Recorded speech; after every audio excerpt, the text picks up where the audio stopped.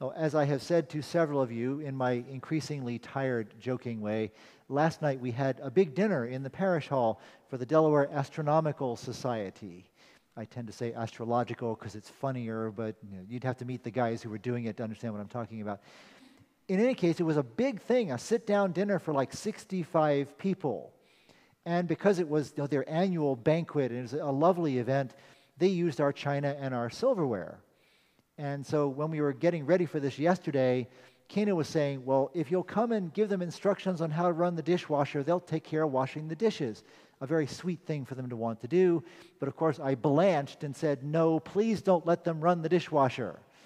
Because it is increasingly aged, it is cranky, you have to know exactly how to use it, you have to know what to do with the dishes, which is basically wash them completely before you put them in the dishwasher.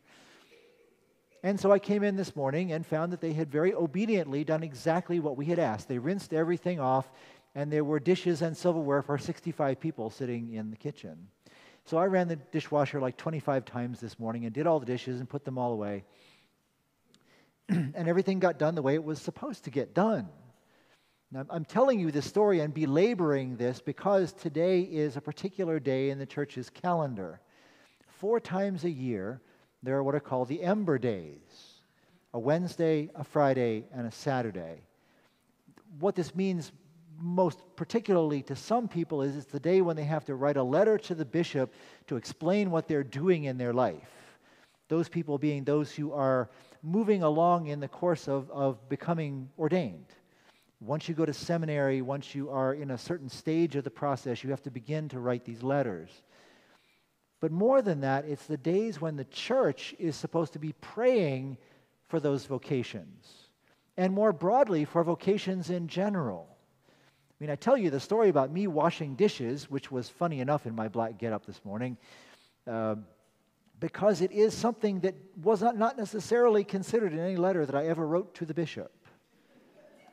And yet, it is right there in every lesson that we read just a minute ago, building on what someone else has started.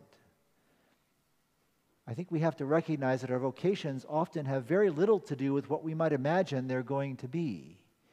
There's really not much room for saying, well, that's not my job in the kingdom of God. All sorts of things come along that we never really thought we were going to do. And yet somehow they are for the good of the kingdom of God.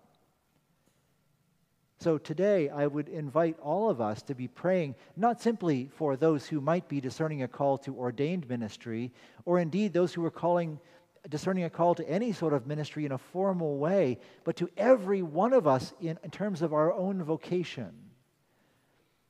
That we wouldn't overlook those things that come to us unexpectedly as a new or different part of what it is that the kingdom of God is calling us to do.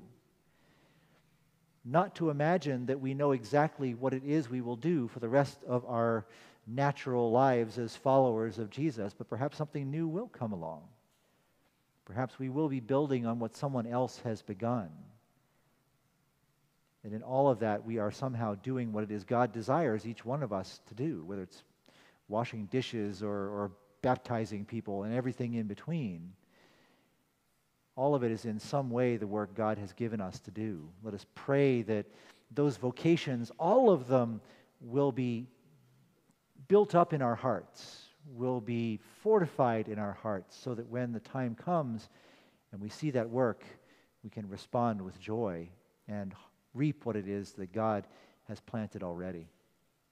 Amen.